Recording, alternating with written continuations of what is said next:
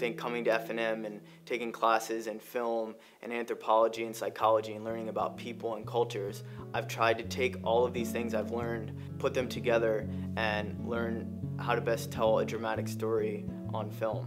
And SEED is a perfect example of the education that I got at F&M. SEED is actually about a young Latino boy from the inner city of Lancaster.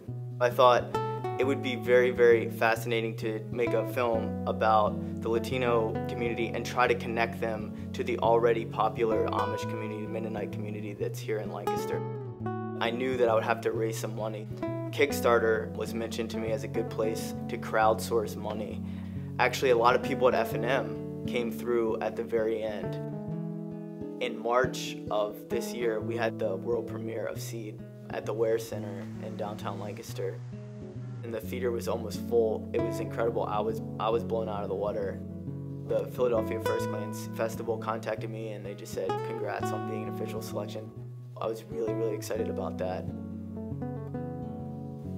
I think my favorite part of making SEED was the fact that the actors weren't actually actors, but they were real people.